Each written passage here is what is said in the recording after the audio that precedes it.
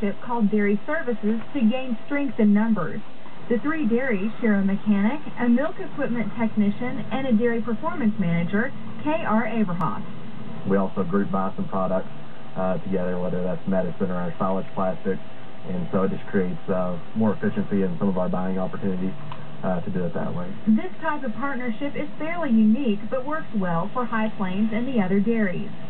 And having the additional 3 employees allows DeWitt more time to spend with his family. His wife, Margaret, frequently works in the dairy office, and their children, Ryan and Jake, work in the summers, while the younger two, Kim and Cody, will start working as soon as they're old enough.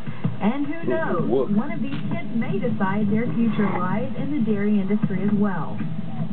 It's kind of what I grew up doing on my dad's place back in Holland, and I didn't want to be a dairyman until I was about 14 years old, and for some reason it clicked. I wanted to be a dairyman, and that's just, I like working with the cows, and that's the main reason why I came to the United States. I was looking for an opportunity to start my own dairy.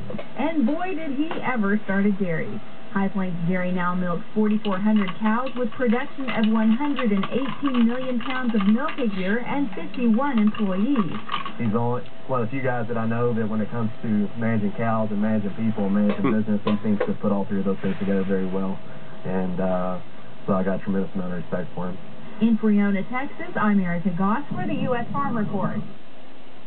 Thanks, Erica. When we come back, the 5th in our 7 Habits of Successful Farmers.